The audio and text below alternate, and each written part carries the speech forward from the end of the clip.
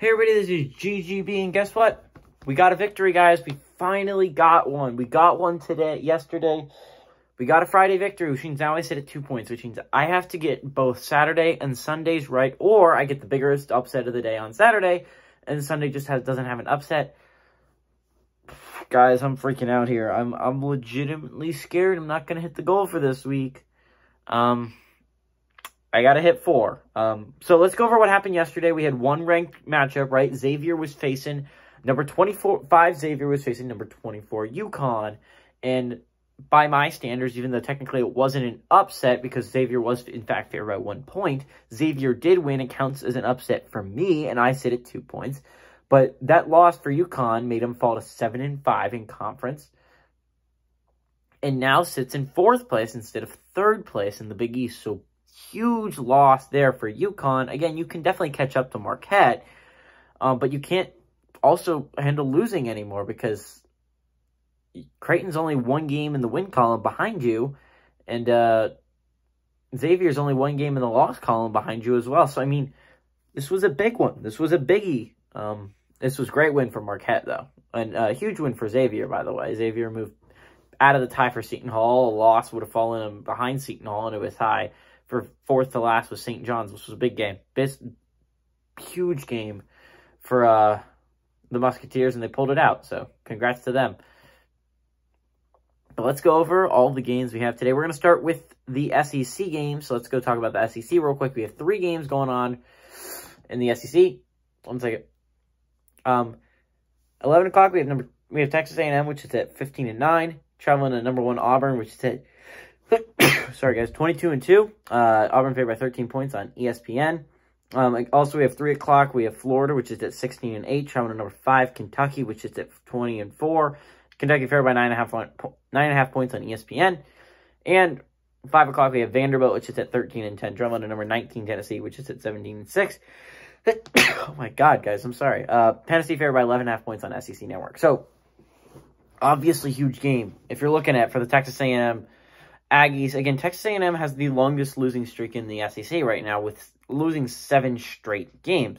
But with a win here, you can come very close to getting back into this territory. If LSU, Alabama, and Vanderbilt all lose and Texas A&M wins, then Texas A&M can be in a tie for 7th place in the SEC, despite having lost 7 straight basketball games.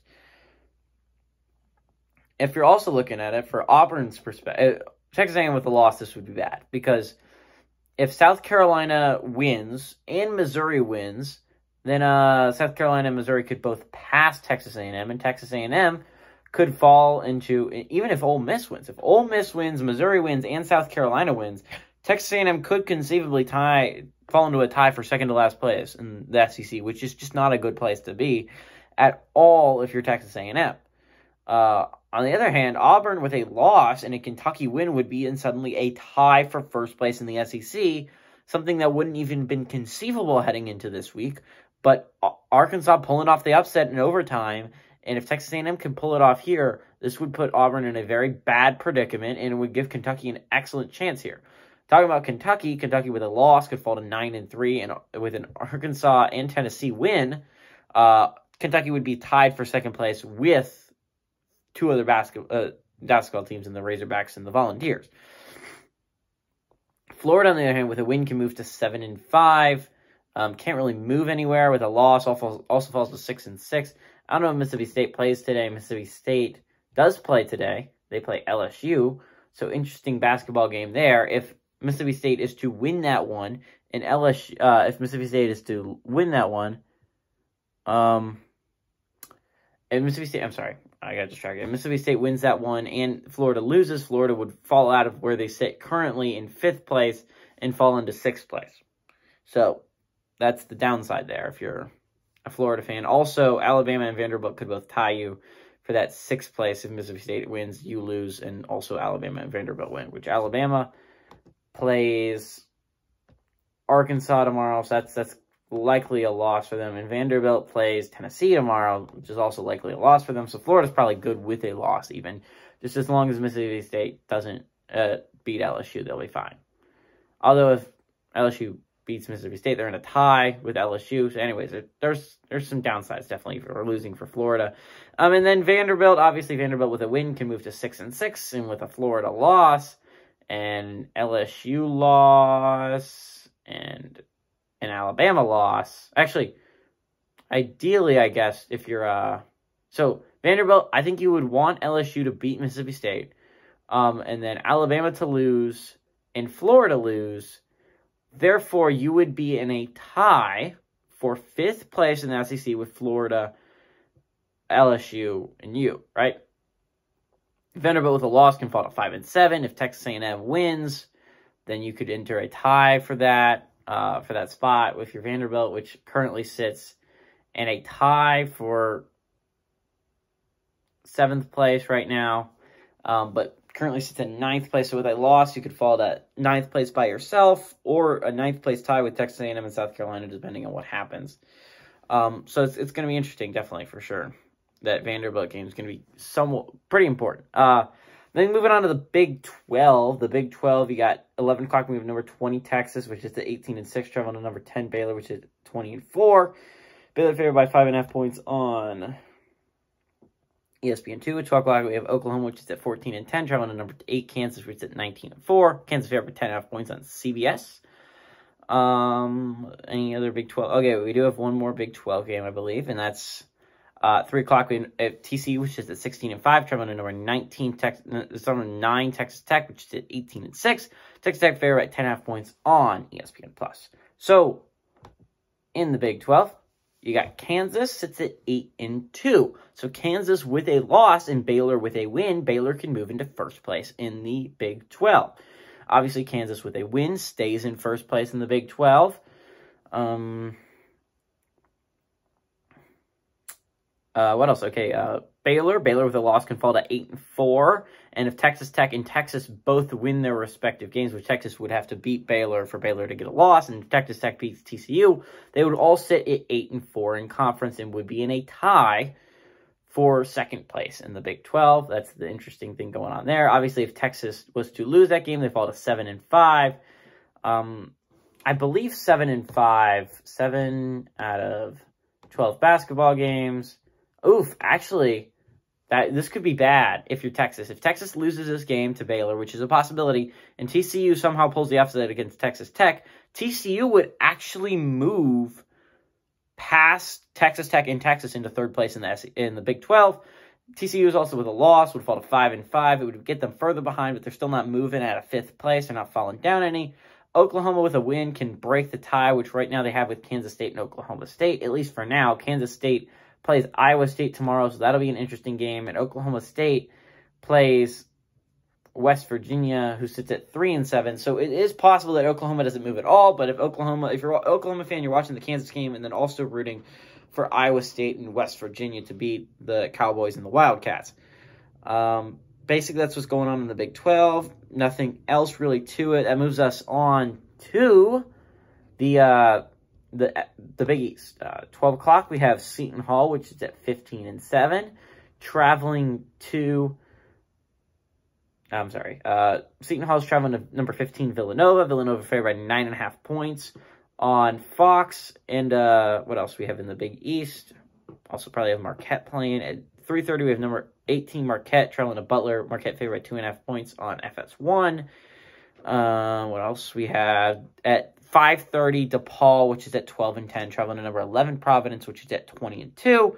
Providence favored by 9.5 points on FS1. So what's going on in the Big East?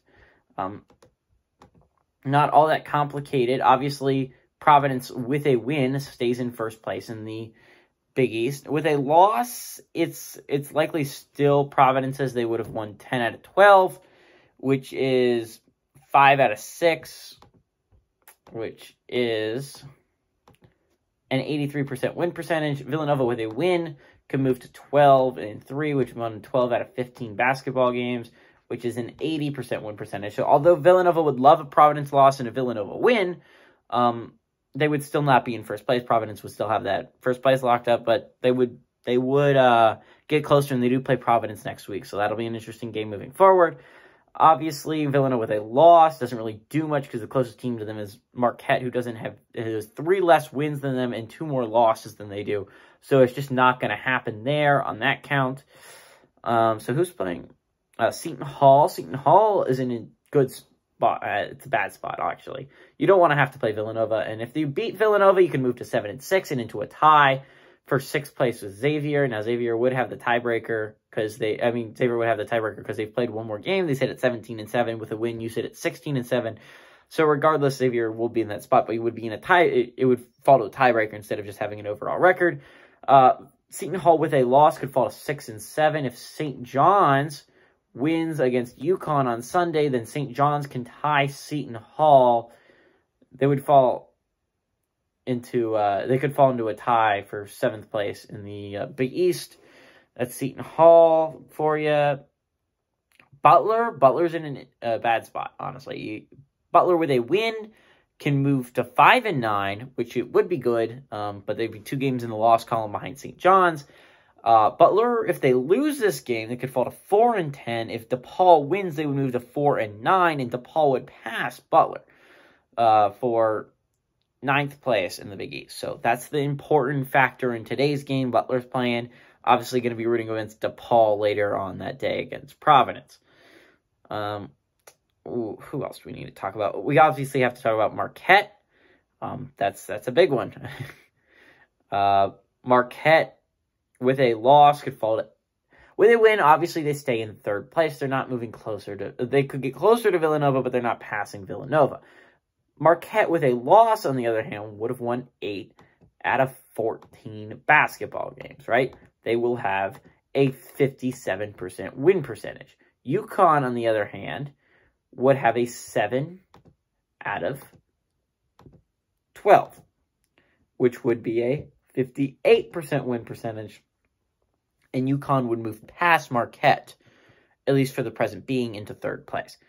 So that's what's going on in the Big East. At 1 o'clock, we have Rutgers, which is at 14-9, traveling to number 14, Wisconsin, which is at 19-4. Wisconsin favored by 8.5 points on FS1.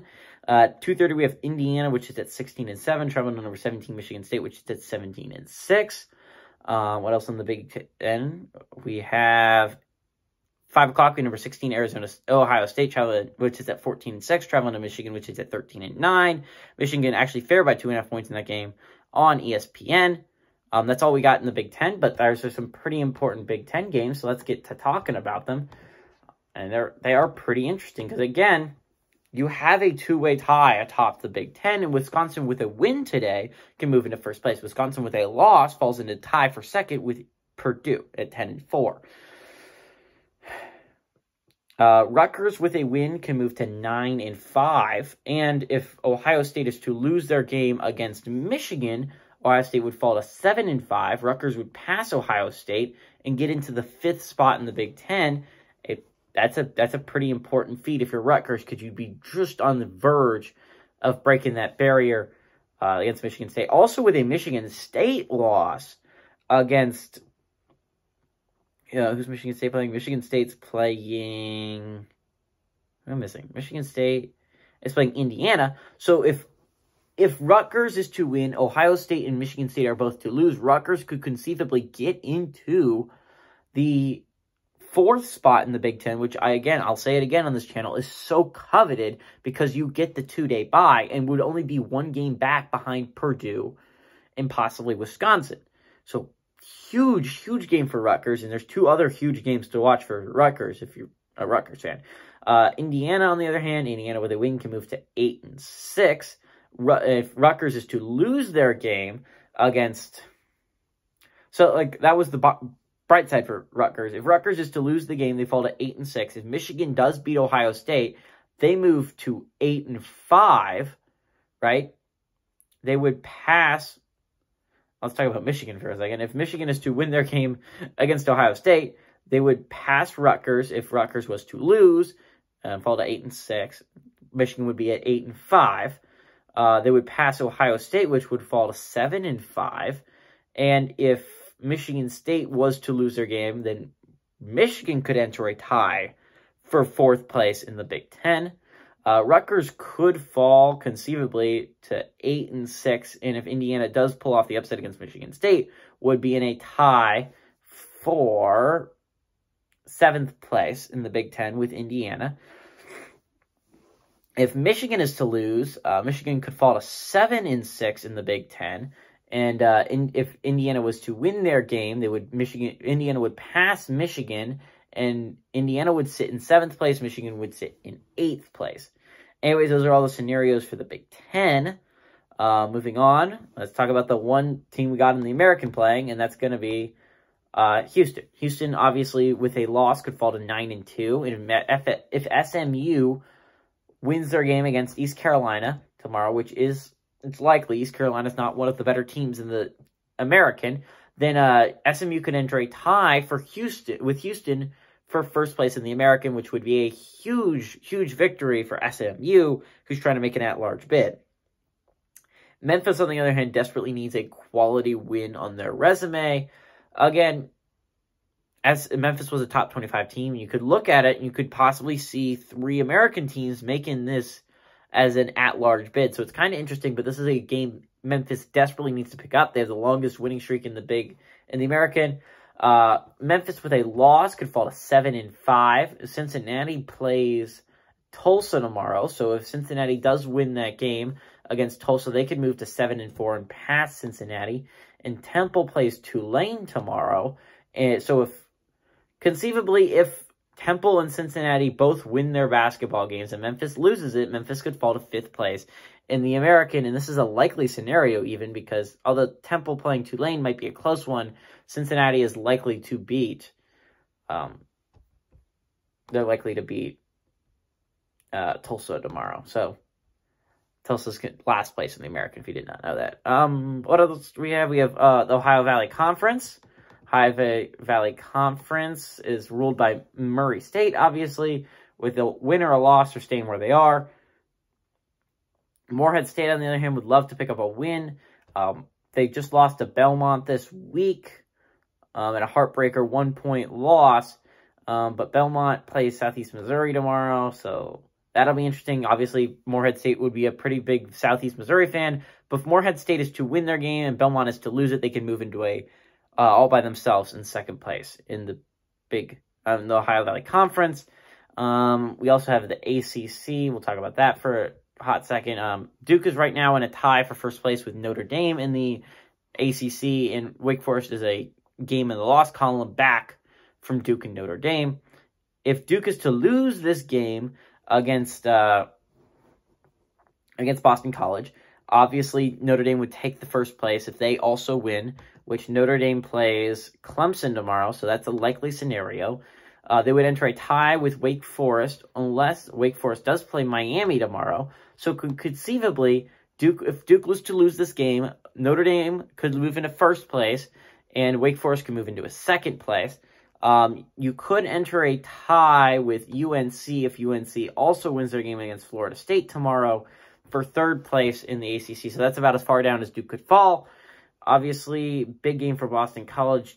They kind of need a victory desperately here. If Boston College does win this game and Louisville does not win, which Louisville's on the longest losing streak in the ACC at 6, they play Miami on Wednesday. So they don't play this weekend. So if Boston College wins this game, they will at the very least be in 10th place for at least a couple days until Louisville plays Miami on Wednesday. So that's the interesting part about going on with Boston College. Boston College, obviously, with a loss, could fall behind Clemson if Clemson picks up the upset. If not, Boston College is not going to move. That's basically what's going on in the ACC. Let's travel to the Pac-12, and then we got to go to the West Coast Conference. And then I can finally give you... I'm sorry, I swear, videos like this take forever. So we have 2 games going on in the Pac-12. 5 o'clock, we know for Arizona, which sits at 21-2. Traveling to Washington, which sits at 13-9. Arizona favored by 14.5 points on the Pac-12 network. And at 9 o'clock, we have number 12 UCLA, which is at 17-4. Traveling to number 21 USC, which sits at 20-4. UCLA favored by 2 points on ESPN. So Arizona with a win or loss are not going to move, right? Now, the interesting thing is for Washington. Washington with a win can move to 9-4, which would be the same record as USC. So they'd be tied with USC for at least a little bit, right? But then USC plays UCLA. Now, if USC loses to UCLA, which is the ideal scenario for you if you're a Washington fan and you somehow upset Arizona, then you can move past USC, which would then sit at 9-5. You would sit at 9-4. And Oregon plays Cal tomorrow. If somehow Cal pulls off the upset against Oregon, then Washington could move into a tie for third place in the Pac-12. Now, Washington with a loss could fall to 8-5, which isn't a devastating blow, but Washington State has won 7 out of 11 basketball games, which is a 63% win percentage. Now, if Washington loses, they will have won 8 out of 13 basketball games, which is a 61% win percentage. That would put them below Washington State. So Washington State would love a Washington loss, not only because they're their rival, but they would actually move up a spot with a Washington loss. I just explained to you what happens with a USC loss. A USC win and a UCLA loss could move Oregon into second place in the Pac-12. If Oregon beats Cal, they could move to 10-3, and UCLA could fall to 9-4, and USC could move to 10-4. So if UCLA is to lose to USC, UCLA could fall into fourth place in the Pac-12, and USC with a win and an Oregon loss can move into second place in the Pac-12. I hope you guys understood that. That's basically what's going on in the Pac-12. And then finally, the West Coast Conference. We obviously only have one game going on there, but it's a pretty significant one. Gonzaga is playing St. Mary's. This is about the closest team in skill level you have to Gonzaga in the conference. Still 16.5-point underdogs, but St. Mary's is not a bad basketball team. They're a top 25 team. So this is at least going to be an interesting basketball game. Now, obviously, Gonzaga with a win does not move, and Gonzaga with a loss obviously still does not move. The only thing that could be interesting is if St. Mary loses. That's the likely scenario, by the way. And Santa Clara does beat San Fran, which isn't insanely implausible because San Fran is a pretty good basketball team, right? But if Santa Clara beats San Francisco and St. Mary's loses to Gonzaga, St. Mary's would then suddenly be in a tie for second place with Santa Clara. Anyways, that's what's going on in the West Coast Conference. I hope you guys have stayed this long, but it's time for my personal upset of the day, and I'm going to go with a not exactly insane pick, but also not an exactly easy pick, right? If you were going to go with an easy pick, probably would go Michigan over Ohio State, but I'm going to go with a team I have a lot of faith in. Obviously, Michigan wouldn't be a bad choice either, considering they're coming off a pretty substantial win over against Purdue, but I'm going to go with Texas. Texas is a team I have a lot of faith in. I understand Baylor's a really good basketball team, but if we're going to go by teams I have more faith in, I mean, Ohio State's a really good basketball team too. I have more faith in Texas to pull off an upset than I do in Michigan. Michigan's obviously been playing well as of late, but I've got to go with the Longhorns on this one. I think they're a better basketball team, and I think they have a legitimate chance of going on the road and pulling off the upset. Hey everybody, this is GGB saying adios amigos. Please, oh please, Longhorns win this one.